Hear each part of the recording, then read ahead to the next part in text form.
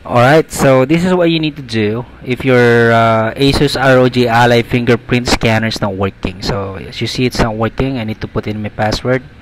So all you need to do is go to your ROG Ally desktop, and then you gotta search for device management. On the device management, you need to look for the biometric devices. Click that, and under that you should see the driver for the device management. You just need to hold it or press and hold and then click uninstall device.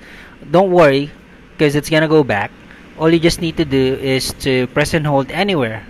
You can just press and hold your name and then click on scan for hardware changes or scan for changes. There you go, scan for changes, and then you will see it went back.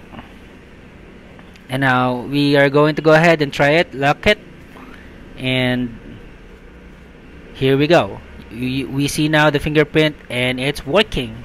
So that's how you fix it. Just go to the device manager.